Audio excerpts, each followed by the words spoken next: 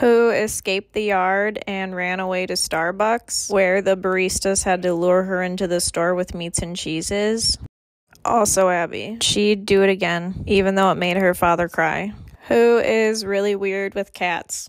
It's Cleo. Is she sizing the cat up to eat it? Is she wearing the cat like a cologne? Who knows? Who crossed a stream and got the zoomies on this little island and got so excited that they didn't see that the island ended and they almost ran off the edge of the island?